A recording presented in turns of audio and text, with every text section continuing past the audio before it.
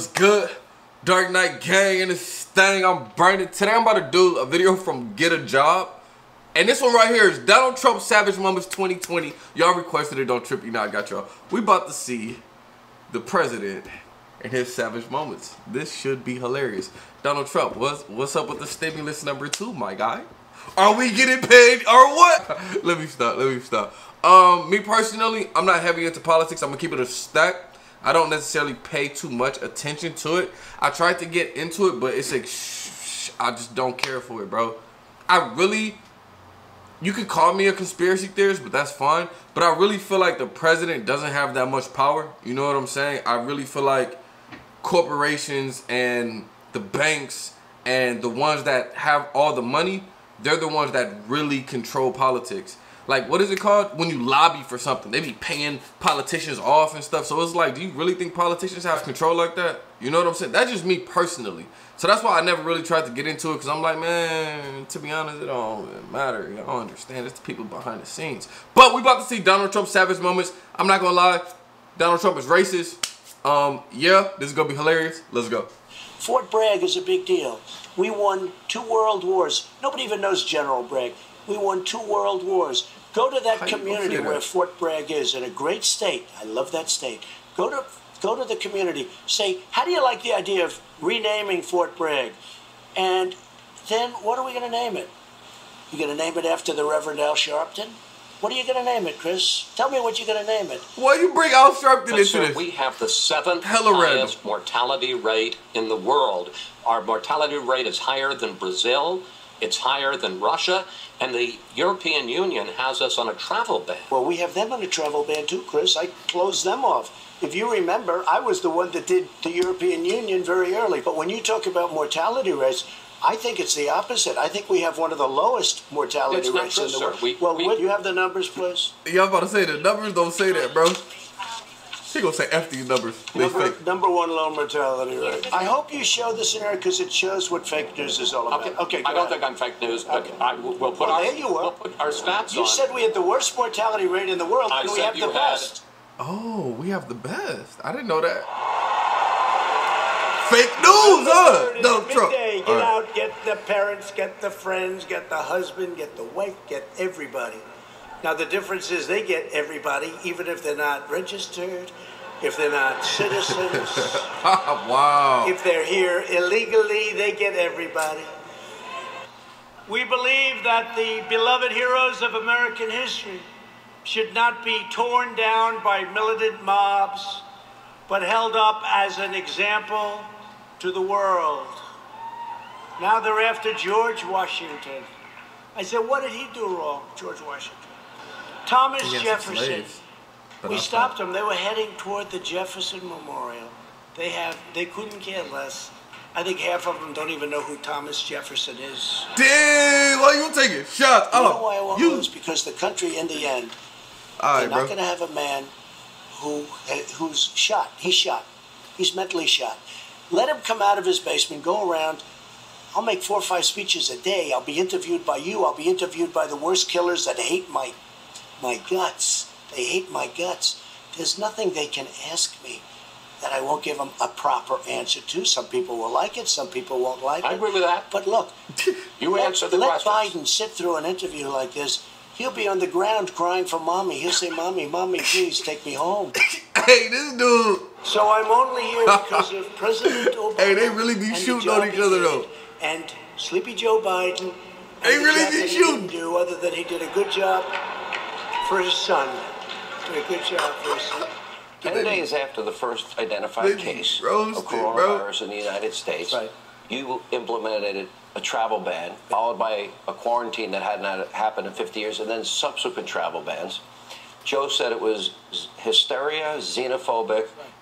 He never said xenophobic because I don't think he knows what the word means. I knew it. I knew he was about to say that. A lot of governors are here, and some we're going to leave out because I don't like them.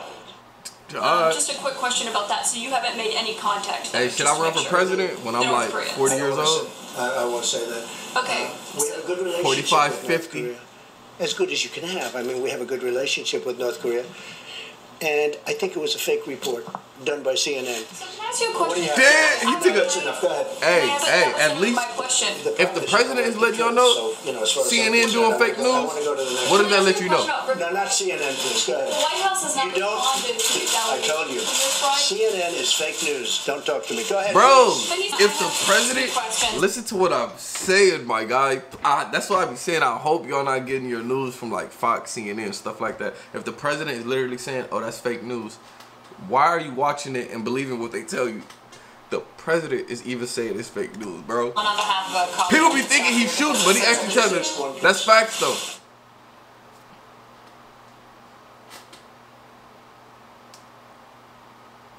Hi, Mr. President. Yami Shalcenter with PBS NewsHour. On the campaign trail, you called yourself a nationalist. Some people saw that as emboldening white nationalists. Now people are also saying that the president. That's such a racist There are question. some people that say that now the Republican Party is seen as supporting white nationalists because of your rhetoric. What do you make of that? I don't believe it. I don't know. Why do I have my highest poll numbers ever with African Americans? Why do I have among the highest poll numbers with African Americans?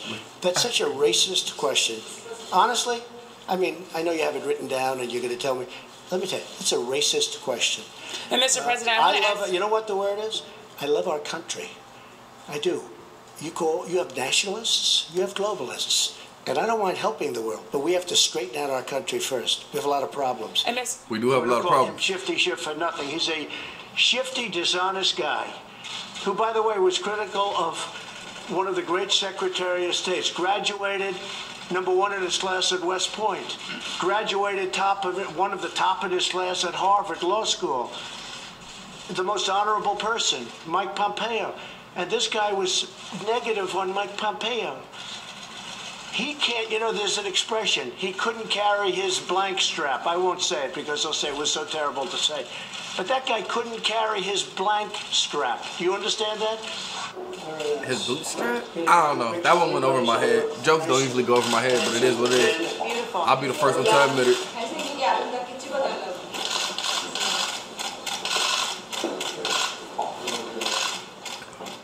Oh, hold on. Okay, so I guess him saying that was kind of rude. Did you see how shook, was that old boy Kim Jong-un? Hold on. Getting a good picture of everybody, so we look nice and handsome and thin. Beautiful. Look, the whole body look shook like, ain't no way I look thin. Oh! Nah, let me stop. Because almost everything the Washington Post does is fake. It's a fake newspaper. It's owned by a rich guy for the purposes of giving him power in Washington. So these two reporters wrote this book, and they said, I want a moat with alligator snakes, electrified fences, so people get electrocuted if there's so much as touch the fence, and spikes on top. It was a lie. Just so you have it, you asked the question. It was a total lie. It was corrupt reporting, okay? I don't even use fake anymore. I call the fake news now corrupt news because fake isn't tough enough. And I'm the one that came up with the term. I'm very proud of it. But I think I'm going to switch it largely to corrupt news. No, that's facts. They are corrupt. Corrupt media in this country. And it truly is the enemy of the people. Thank you very much. Hey, this dude speaking facts, though. So tomorrow with the fake news, here's your headline. Here's your headline. You know, we have thousands of people outside wanting to get in. They can't because you people got here first. But, so here's your headline. Tomorrow, protesters disturb the rally. One protester, a very weak voice. I still just can't believe how much power this racist motherfucker has. Like, that mess is crazy to me. Listen, me personally, I don't know, dude. You know what I'm saying? But I mean, he's clearly a racist when it comes to Muslims and Mexicans. Like, that ain't cool, bro. You gotta love everybody, you know? So that's the main thing I have against him. Now she's going home tomorrow. His followers, you can't control your followers. You feel me? His followers, they all racist. Make America great again. They don't like black people or anybody if you're not white. Because I guarantee you. I can't necessarily say that for Trump though, because Trump has done some things, you know, for some minorities, bro. So that's what I'm saying. Like, people look at his following, and because since they hella racist, they're like, make America great again, and only whites. You know, a lot of people also put that on him. But I don't know how he feels towards, like, blacks. I don't know, bro. I don't know. But he still is a racist, though, when it comes to Mexicans and Muslims. Mom oh, yeah. voted for Trump.